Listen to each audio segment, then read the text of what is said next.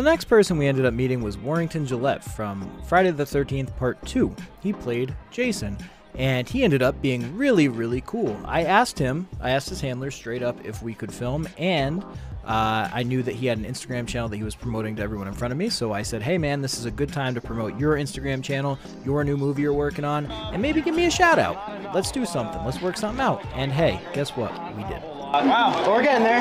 You're getting there. So you tell me when to do the shout out. Okay. I think what does best on this is the black. It's really consistent. Oh man. The black.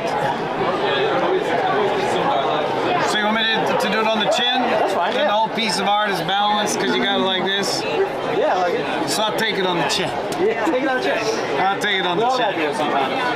That's it. So we got like green and then start to sludge and then